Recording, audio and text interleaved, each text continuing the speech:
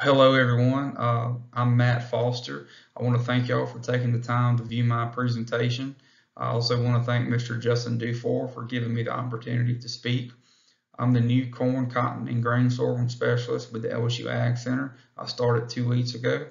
I'm domiciled at the Macon Ridge Research Station in Winsboro, Louisiana. I'm originally from Concordia Parish. I graduated from LSU in 2018 with a PhD in agronomy. And for the past couple years, I've been working with sugarcane and soybean production in South Louisiana. With that being said, most of my research focuses have been on sugarcane and soybeans. So I didn't have any data to present on corn, cotton, or grain sorghum for this presentation. So I reached out to other specialists in neighboring states to obtain data for this presentation. As far as this presentation, I'm going to speak about corn plant population and row spacing, and I'm going to touch on grain sorghum production. So first off, I want to talk about factors that can affect corn yield. These are just a few listed of many. First off, obviously, is the weather, timely inputs, the hybrid you choose to plant, your planting date, plant population, uniform emergence is very key. Your fertility programs, your irrigation and drainage, weed, insect, and disease management, and getting that crop out in a timely fashion. As far as corn plant population, LSU Ag Center recommends 32,000 to 36,000 seeds per acre. There's a lot of discussions about increasing plant populations. Some of these high yield contest winners get these high yields from running these very high plant populations. What about normal everyday yields? It's really going to depend on your particular operation, whether you're irrigated or dry land. What yield potential do you have on your farm? What about, hybrids can respond differently to differences in populations. I'm going to show a slide a little later about how two different hybrids respond to a high population. And you can have some negative effects to increasing population. Just because you increase population doesn't always guarantee increased yield. You can have reduced economic returns. You spend too much money on seed, lower yields. You get more, interplant competition. Those plants are too crowded, and you also have lodging potential when you increase that population. Here's a graph from Dr. Jason Kelly at the University of Arkansas. He tested 5 hybrids on 38-inch rows with 5 plant populations. And as you can see on the graph, these hybrids responded differently to different plant populations. Some hybrids did better at a higher population, and some did better at a lower population. And this kind of depends on the ear type of that particular hybrid. Those full flex ear varieties tend to do better at a lower population.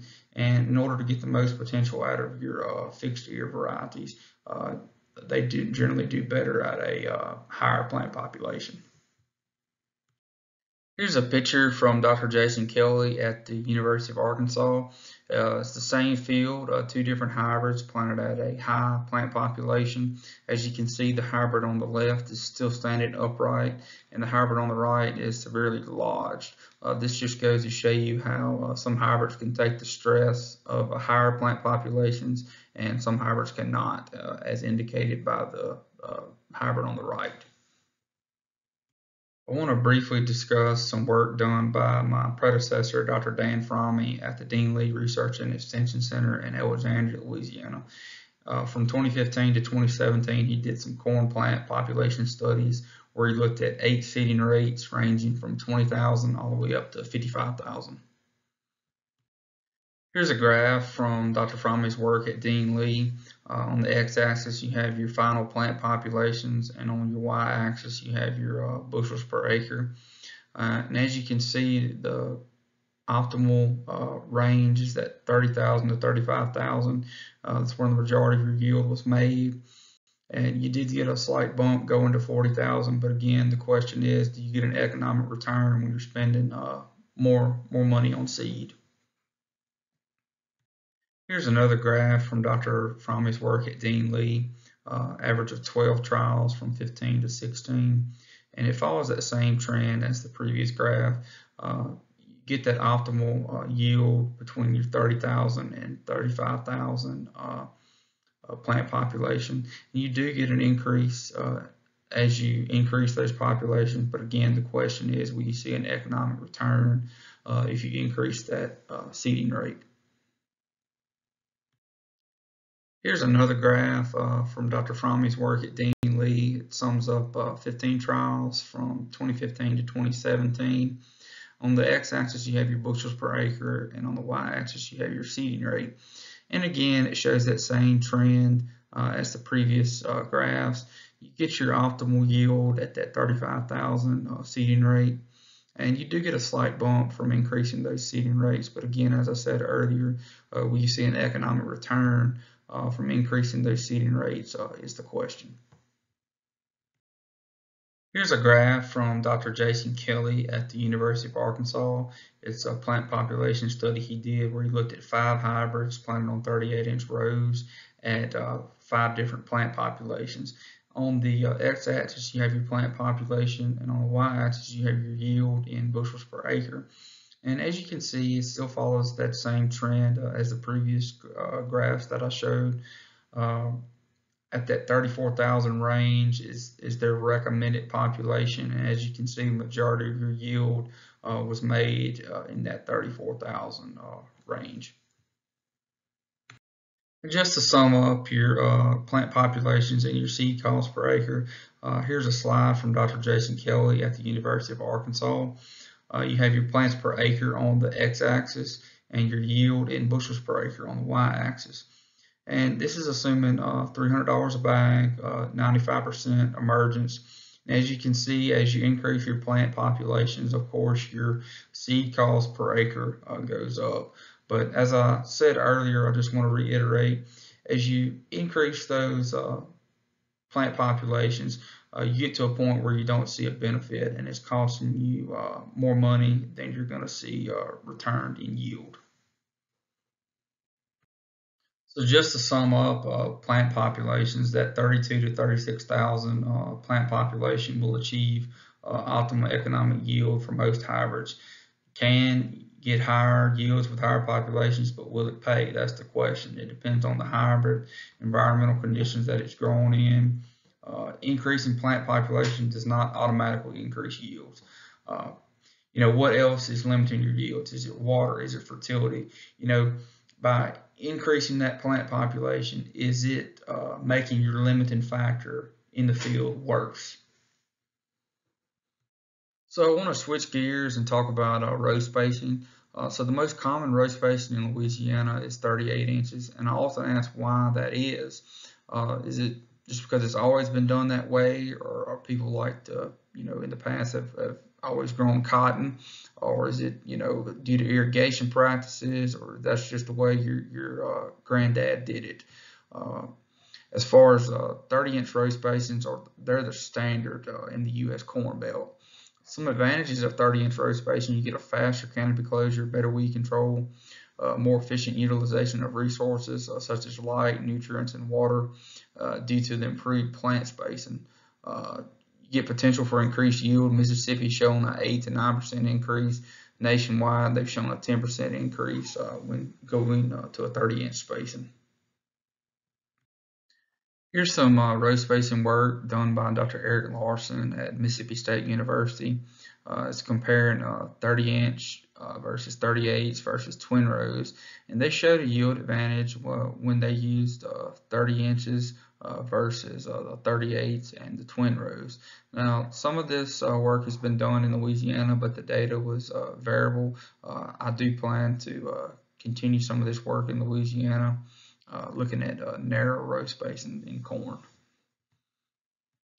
And as I mentioned earlier about that, increased plant spacing, when you go to a narrow row spacing, you get that better plant spacing geometry. As you can see at 36,000 seed per acre, looking at a 30-inch spacing versus a 38, you got about 6 inches between the seed at a 30-inch row spacing, where you got about 5 inches between the seed at a 38-inch spacing. So you're given that plant, your seed to seed spacing is more, so the plants are not as crowded. So what about wide beds? Where I've been working the past couple years, they grow sugarcane on some very wide beds compared to all the other crops in the state. So you got some growers that are going to a 60-inch wide bed, and what this allows for is to plant two 30-inch rows, whether it be corn or soybeans on each bed, or you can drill soybeans, which you can have four drills 15 inches apart. It also allows producers to still plant cotton on either a 2-in, 1-out configuration or on a 60-inch center, which is currently under evaluation at the Northeast Research Station in St. Joseph, Louisiana. My future plans are to collaborate with LSU Ag Center scientists and county agents to compare 30-inch rows versus 38s and kind of fine tune some of those production practices and evaluate a 30-inch ag practices on wide beds. Switching gears, I want to talk about grain sorghum. I know grain sorghum acreage is going to be up this year in the state. In years past, the acreage has kind of dropped off, but I think Avoyelles Parish has, been one of the higher producing parishes in the state as far as grain sorghum. So why would you even want to consider grain sorghum besides the price? It's a drought tolerant crop. You have a long planting window, rotation benefits for crops such as cotton and soybeans, lower input costs compared to many other crops. That's if you're not having to spray all the time for sugarcane aphids, but traditionally lower inputs. As far as grain sorghum hybrid selection, some characteristics you want to look for when selecting a hybrid. You want a hybrid that's adapted to growing conditions in Louisiana. Obviously, high yield, standability, days of maturity, disease and insect tolerance, pre-harvest sprouting, drought tolerance. And you can find information to help select your hybrid from the LSU Ag Center, different seed companies. You want a hybrid that's performed well in multiple locations over multiple years. And you want to pick 2 or 3 hybrids to grow on your farm. Don't put all your eggs in one basket, just planting one hybrid. So as far as grain sorghum row spacing, grain sorghum really likes narrow row spacing of 30 inches or less. Grain sorghum planting dates. South Louisiana is going to range from April 1st to May 1st. North Louisiana, April the 15th to May 15th. You want the 5-day average soil temp to be at least 60 degrees at the 2-inch depth. And the 7th-day forecast is for warm weather. At least 60 degrees, 65 degrees is optimal temperature, but it needs to be at least 60. One important note with grain sorghum seeding rate is grain sorghum seed can vary in size a lot. So it can vary from 12,000 to 18,000 grain sorghum seed per pound. So seeding rate should be based on seed per acre and not pounds per acre of seed. So some key growth stages of grain sorghum, obviously you have your emergence, 3 leaves fully emerged, 5 leaf, your head initiation, this is about 30 days, then your flag leaf, and then the boot stage, which is around 55 to 65 days, and then flowering all the way up to your physiological maturity. So as far as fertility requirements, grain sorghum requires 2 pounds of nitrogen for every 100 pounds of grain yield. That equals around 1.2 pounds of nitrogen per bushel. So for 107 bushel yield, you require 120 pounds of N. So behind the soybean crop, your typical nitrogen credit is around 40 pounds. If your soil is high in organic matter, depending on the yield potential of the soil, ranges from 5 to 25 pounds of nitrogen per percent of organic matter. To maximize yield and nitrogen efficiency, you can consider when you're applying it, put a starter, 50% pre-plant, 30% side dress, and 20% at the boot stage if possible.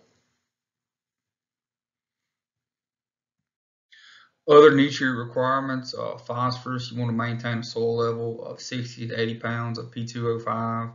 Your phosphorus fertilizer rates can be cut in half by banding rather than applying broadcast. Potassium, sorghum requirement is similar to nitrogen. Sulfur may be beneficial in a high yield environment. Consider applying it in a starter if needed. So switching gears to harvest aids, some of the benefits of using a harvest aid in grain sorghum is you get more efficient and faster threshing, dry out of those late emergent sucker heads. It kills the sorghum plant, which is a perennial plant, and you get some late season weed control. So as far as determining physiological maturity, you need to determine the black layer. Here we have 5 kernels going from most mature to least mature from left to right. The first 2 have a fully developed black layer, where the third kernel is just showing the black layer visible, and the kernels to the right are your least mature. So if the majority of your field looks like the first 3 kernels going from left to right, you should be safe to go ahead and apply harvest aid. Your options as far as harvest aid products, you have glyphosate, carbendazole, and sodium chlorate. I want to touch on lodging. You know, it's a good idea to apply harvest aids to only the fields that can be harvested within 14 days of application. You don't want lodging to be an issue in your field. Charcoal rot can make lodging worse. I want to wrap up by showing you the link to our grain sorghum website. You can go to lsuagcenter.com and go to crops and go to grain sorghum. Here you can find information on hybrids, agronomy, disease, and insect and weed management, as well as crop budgets. And we do our annual publication, the Grain Sorghum Hybrids for Grain 2021 is available on there. It shows you how these hybrids perform in the official variety trials across the state. And any information you need or any comments about the website, feel free to reach out to me. I'd like to thank Dr. Jason Kelly from the University of Arkansas, Dr. Eric Larson from Mississippi State, Mr. Dennis Burns from the LSU Ag Center, Dr. Dan Fromme from the LSU Ag Center, and Dr. Brent Bean from the United Sorghum Checkoff Program for providing me information for this presentation. And with that, I would like to thank y'all for taking time out of y'all's busy schedule to view my presentation. Please feel free to reach out to me with any questions that you may have. My contact information is on this slide. Again, I'm Matt Foster. I'm the Corn, Cotton, and Grain Sorghum Specialist with LSU Ag Center. I look forward to meeting everybody around the state. I am going to schedule a ride through Avoyelles Parish with Justin, so I'm looking forward to that. Again, reach out to me. I'm here to help. I look forward to working with all of you. Thanks.